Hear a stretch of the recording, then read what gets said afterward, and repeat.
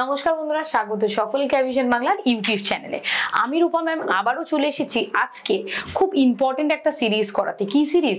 প্রচুর স্টুডেন্টরা আমাকে বারংবার বলছিল ম্যাম এনটিপিসির জন্য অঙ্ক করান, রেলওয়ের জন্য অঙ্ক করান, এসএসসির জন্য অঙ্ক করান। আজকে যা যা অঙ্ক এনেছি সবই এনটিপিসির প্রিভিয়াস ইয়ারের। সুতরাং এটা দেখলে তোমরা বুঝে যাবে যে রেলের পরীক্ষা ক্র্যাক করা এরকম নয় যে অসম্ভব ব্যাপার, বাট কোশ্চেনগুলো সত্যি সত্যি ইজি থাকে, ইয়ার দিয়ে দেওয়া আছে, তোমরা দেখতে পেয়ে যাবে। তাহলে প্রথমবার যারা আজকে ভিডিওটা দেখছো তাদের লাইক সাবস্ক্রাইব পরে করতে বলবো ভিডিওটা স্কিপ না করে দেখো, তাহলে কিন্তু এটা তোমাদের জন্য খুবই ইম্পর্টেন্ট। কে জানে রেলওয়েতে দেখো 2019-এর পর আবার বেরিয়েছে 2024, তাই তো, মানে 5 বছর, হয়তো কোনো কোশ্চেন রিপিট দিল, তো সেই রিপিট এলে কমন কোশ্চেন পেলে কার না ভালো লাগে, তাই না? তাহলে চলো বন্ধুরা আজকে শুরু করি আমাদের প্রিভিয়াস ইয়ার সেশন, সেটা হচ্ছে রেলওয়ের এনটিপিসি।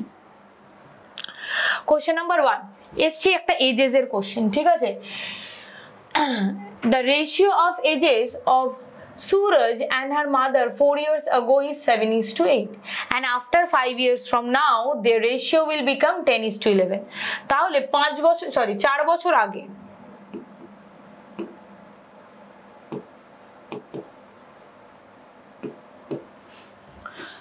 বছর আগে, এখানে আছে সুরজ আর ওর মাদার, কি রেশিও? 7:8. 5 years from now,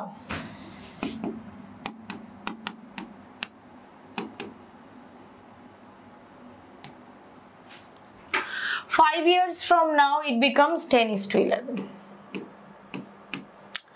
তাহলে 4 বছর আগে আর 5 বছর পরের মধ্যে গ্যাপ কত বলতে পারবে? 4 বছর আগে আর 5 বছর পরে, বুঝতে পারছো না? ধরো তোমার বয়স 20, 4 বছর আগে তোমার কত ছিল? 16, 5 বছর পরে কত? 25, তাহলে 16 আর 25-এর গ্যাপ কত? 9। তাহলে 4 বছর আগে 5 বছর পর যে কোনো বয়স ভাবলেই 9 হবে। কেন? এটা মাইনাসে আছে, এটাও কিসে আছে তোমার? 4 বছর আগে, তাহলে এখন কত? +4, আর 5 বছর আরো পর, মানে আলটিমেটলি কি হয়ে যাবে? প্লাস। যদি বুঝতে অসুবিধা হয় মনে রাখবে এগো আর ইয়ার আফটার এটা কি বিপরীত, তাহলে অপোজিট জিনিস মানে একে অপরের সাথে অ্যাট্রাকশন মানে প্লাস, সিম্পল কথা। তার মানে 4 বছর আগে আর 5 বছর পর গ্যাপটা হচ্ছে কত? 9 ইয়ার্সের। তাহলে 9 ইয়ার্সে সুরজ 7 ইউনিট থেকে হয়ে গেছে 10 ইউনিট, আর ওর মা হয়ে গেছে 8 ইউনিট থেকে 11 ইউনিট, মানে 3 ইউনিট করে বেড়েছে। 3 ইউনিট করে বেড়েছে মানে বলতে পারি কি 3 unit is equals to 9 years, একদম বলতে পারি ম্যাম। তার মানে 1 ইউনিট ইজ ইকুয়ালস টু কত? 3 ইয়ার্স। জানতে কি চেয়েছিল যে সুরজের বর্তমান বয়স কত? তাহলে সুরজের 4 বছর আগে বয়স কত ছিল? 7 ইউনিট। তাহলে 1 ইউনিটের ভ্যালু কত? 3। 7 ইউনিটের ভ্যালু 7 × 3, দ্যাট ইজ 21। ঠিক, তাহলে হচ্ছে এটা 4 বছর আগে সুরজের বয়স ছিল, এখন কত? +4 করে দেবো, চলে এলো কত? 25। অপশন নাম্বার বি এইটা এসছিল রেলওয়েতে, বুঝতে পারলে? তো যদি মানে এতটুকু হরফ করে বলতে পারি, যদি কেউ এজেসের কোশ্চেন অ্যাভিশন বাংলা থেকে দেখে যায়, এই সমস্ত কোশ্চেন এরম করে দেবে। এক্ষুনি ভিডিওটা অফ করে, যদি বিশ্বাস না হয় যাও, এজেসের সমস্ত ভিডিওস আছে, এই সব অঙ্কগুলো করিয়ে দেওয়া আছে, ঠিক আছে? চলো next question. Question number 2, A can complete a task in 16 days. তাহলে এই একটা ভদ্রলোক একটি কাজ কমপ্লিট করতে পারে 16 ডেজ। বি আর একজন ভদ্রলোক করতে পারে, দেখো, আচ্ছা 4 টাইমস ফাস্টার দ্যান এ, তার মানে এ করতে পারে 16 দিনে, এটা লিখে রাখো। এখানে এফিসিয়েন্সি রেশিও বলেছে, এফিসিয়েন্সি মানে কর্মদক্ষতা। তোমার থেকে কেউ দ্বিগুণ এফিশিয়েন্ট, মানে দ্বিগুণ কর্মক্ষম, তার মানে এফিসিয়েন্সি রেশিও কি যাবে? তোমার 1, তার কত? 2। তোমার থেকে কেউ 4 গুণ এফিশিয়েন্ট, তোমার 1 হলে তার কত হয়ে যাবে? 4, তোমার 2 তার কত হয়ে যাবে? 8, তোমার 4 তার কত হয়ে যাবে? 16, কেননা 4 গুণ এফিশিয়েন্ট, তাই তো? তাহলে এ হচ্ছে কি বলেছে? বি 4 টাইমস ফাস্টার দ্যান এ, এইটা এফিসিয়েন্সি রেশিও। তাহলে find the part of work done by both A and B together in one day. একদিনে কতটা করতে পারে এটা জানতে চেয়েছে। আচ্ছা, এবার আমাকে একটা কথা বলো তো, এফিসিয়েন্সি, ঠিক আছে, এফিসিয়েন্সি, এর এফিসিয়েন্সি এটা, এবার এ কত দিনে করতে পারে? 16 দিনে, তাই তো? তাহলে এফিসিয়েন্সি ইনটু ডেজ করলে কি বেরিয়ে যায়? Total work. Efficiency into days করলে কি বেরিয়ে যায়? Total work. তাহলে এখানে কার ডে দেওয়া আছে? 16, এর দিন দেওয়া আছে, আর এখানে কার এফিসিয়েন্সি দেওয়া আছে? এর এফিসিয়েন্সি দেওয়া আছে। তার মানে টোটাল ওয়ার্ক কত? টোটাল ওয়ার্ক হচ্ছে এর ডে ইনটু এর এফিসিয়েন্সি, মানে আমার টোটাল ওয়ার্ক হচ্ছে 16 ইউনিট। প্রশ্নটা এটা করেইনি, প্রশ্নটা করেছে এ আর বি একদিনে। একদিন মানে কি? একদিন, 1 ঘন্টা, 1 minute, 1 second, this all are the efficiency. একদিনের কাজকে, 1 ঘন্টার কাজকে, 1 মিনিটের কাজকে কি বলা হয়? এফিসিয়েন্সি। তার মানে এ আর বি একদিনে যতটা করবে সেটা টোটাল কাজের কত ভাগ? তাহলে এ করবে কত? 1 ইউনিট, বি করবে কত? 4 ইউনিট, টোটাল কত হবে? 5 ইউনিট। তাহলে এক দিনে করে 5 ইউনিট, তাহলে টোটাল কাজের কত শতাংশ করছে? 5-এর 16। Option number C. বুঝতে পারলে? একদিনে কতটা করছে? 4 আর 1-এ 5, তাহলে টোটাল কাজ কত? 16। তাহলে 16-র মধ্যে 5 ভাগ করছে একদিনে। ক্লিয়ার? অসুবিধা নেই। চলো নেক্সট কোশ্চেন। কি বলেছে দেখো, এ একটি কাজ 12 দিনে সম্পূর্ণ করতে পারে, তাই তো? তাহলে এ করতে পারে 12 দিনে, বি সেই কাজটি করতে পারে 24 দিনে।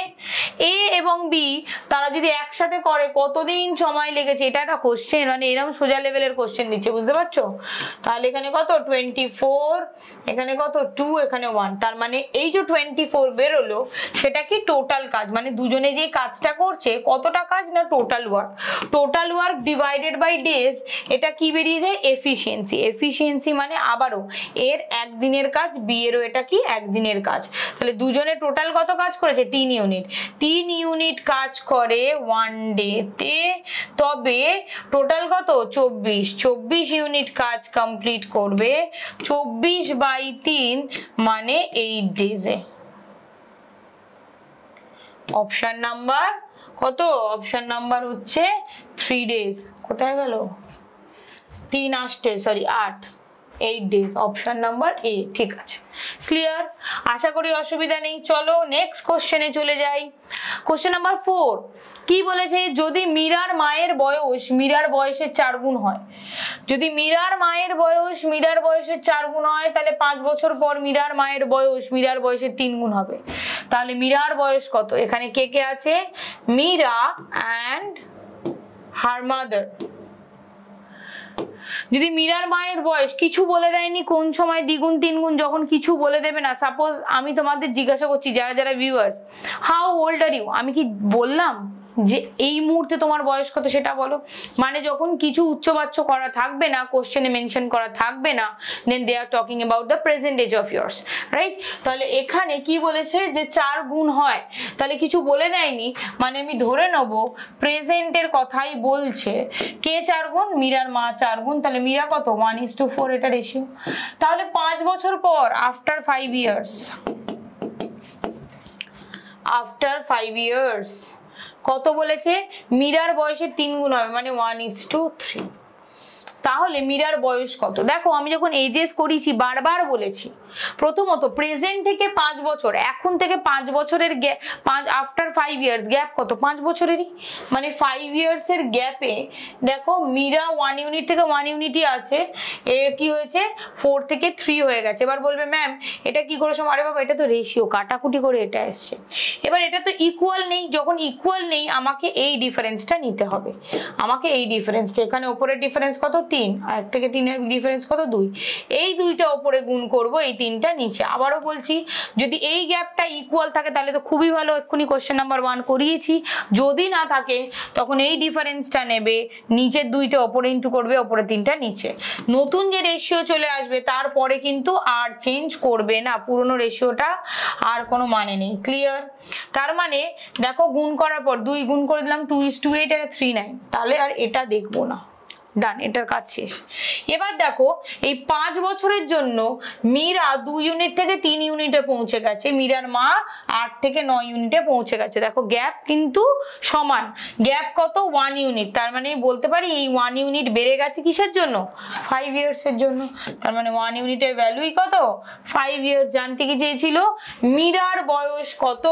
তাহলে মীরার প্রেজেন্ট এজ কত? 2 ইউনিট। তাহলে 2 × 5, কেন না 1 ইউনিটের ভ্যালু 5 5 ইয়ার্স। তাহলে 2 ইউনিটের ভ্যালু কত হবে? এটা তো মীরা, এটা চেঞ্জ করে হয়ে যাওয়ার পর এটা চেক করবেন, এটা মীরা। তাহলে 1 ইউনিটের ভ্যালু 5, 2 ইউনিটের ভ্যালু কত? 5 দুগুণে 10। মীরার বয়স 10 বছর। ক্লিয়ার? লাস্ট কোশ্চেন চলে এসেছি, 5 ফোরনের শেষ কোশ্চেনে চলে এসেছি। কি বলেছে দেখো, যদি সুদের হার বার্ষিক 15% হয়, রেট অফ ইন্টারেস্ট কত? 15%, এবং মূলধন মানে ক্যাপিটাল